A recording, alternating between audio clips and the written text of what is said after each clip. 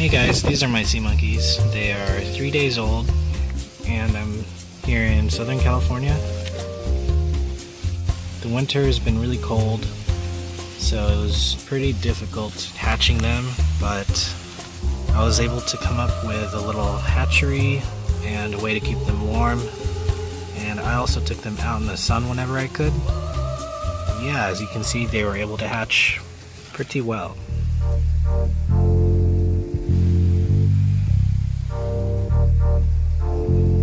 There must be about 20 or 30 of them in there.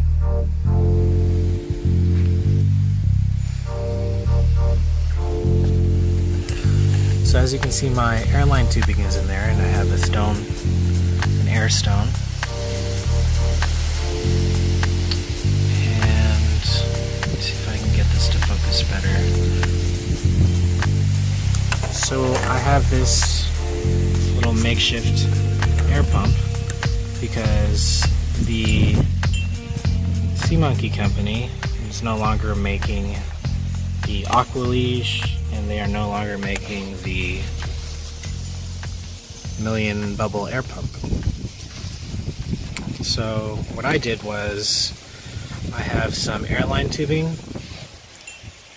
and I have it connected to this is a 10 milliliter syringe, 10 mil syringe,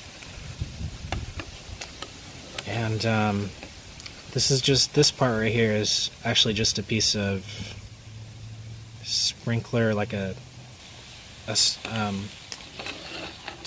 a piece to connect a mist system for sprinkling, for misting plants.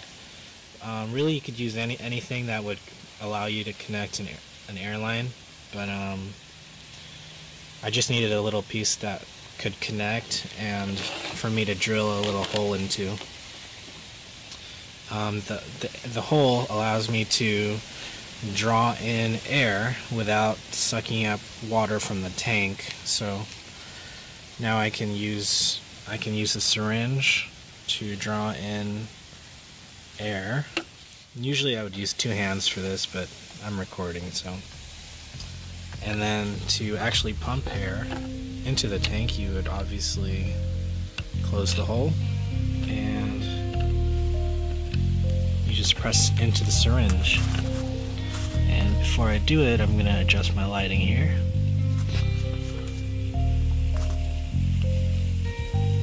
That looks good.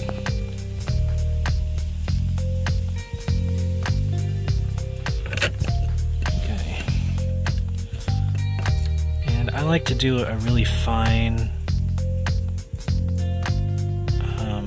pump of air because they're really small, and I don't like to disturb them too much.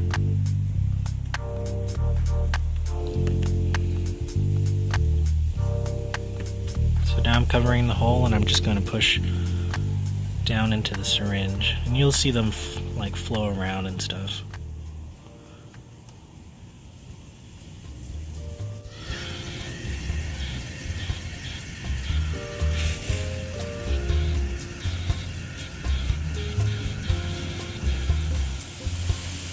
You can see I'm getting affected by the current there.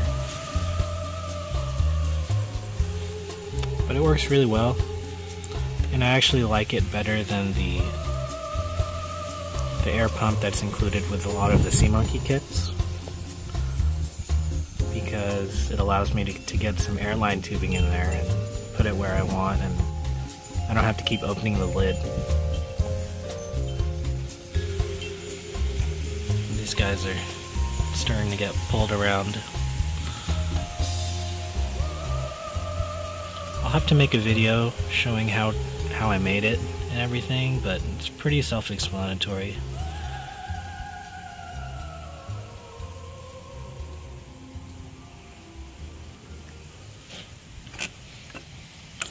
And I just leave it in there like that.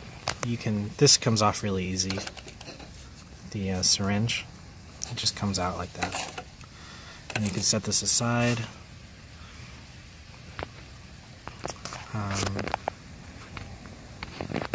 me see. turn up the lighting. So here was a syringe. I just disconnected it, but it runs from here up and into the sides here. These new tanks have these holes on the side, and I have the air line to being fed through the top there in the lid, and down through the other side, and then down here. And you can see it's just held with a little twist tie, like a kitchen twist tie, there on the top. And let me show you what that looks like inside. So if I open this, it's just connected just like that. A little twist tie through two of the holes there, and it runs into the lid itself. So yeah, I just wanted to show off the newly hatched guys here. I had to come up with a way to warm them because it gets really cold. It's been really cold here,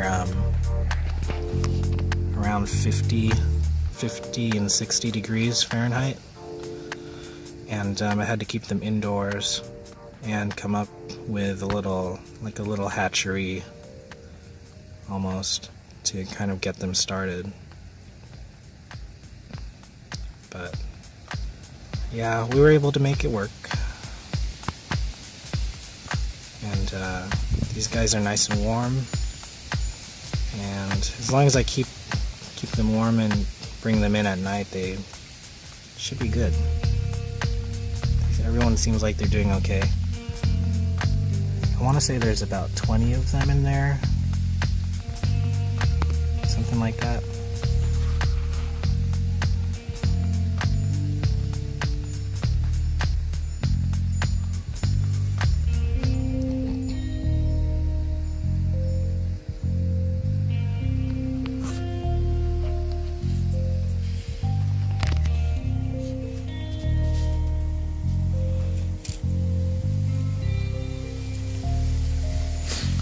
This is actually, I have the magnifiers pointed towards the sun. I actually don't like, it's good for filming because the bubbles don't get in the way, but it's actually not good because the magnifiers, if you point them towards a sun, towards the sunlight, it actually, I worry that it will start heating up the tank and act like magnifying glasses. So when they're outside, I like to face them away.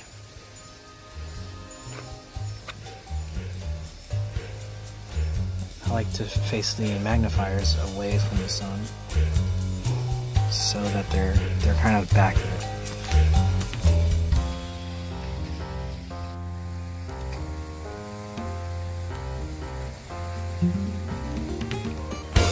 See, there's lots of little babies down there.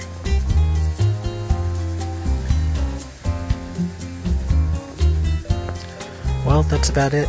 Thank you guys for watching. Thanks for letting me join the group, and I hope to get more videos out.